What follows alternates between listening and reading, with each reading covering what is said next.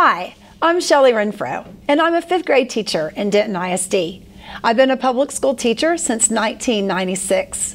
I was fortunate to help open W.S. Ryan in 2001. Both of my children are graduates of Denton ISD. My years in education have taught me that teaching constantly evolves. And we've experienced this evolution firsthand this calendar year as we've transitioned from face-to-face to online instruction.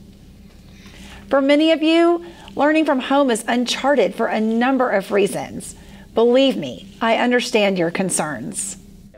Our connected learning platform is built around a combination of synchronous and asynchronous learning to ensure that students have regular interaction with their teacher. So we're learning about ecosystems and food chains and food webs, right? So we remember. So let's stop and think.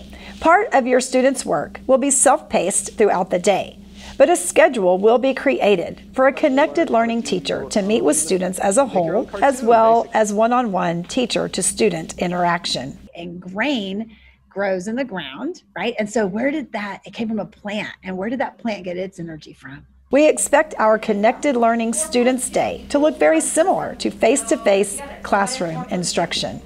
You are not alone.